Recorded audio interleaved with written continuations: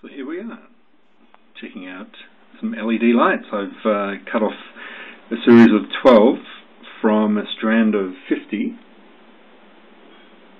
that I bought online,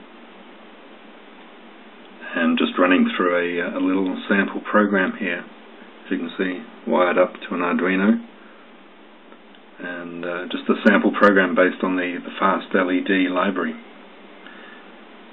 These LEDs are not bad actually. I got them from a seller on AliExpress, about $18 US for 50.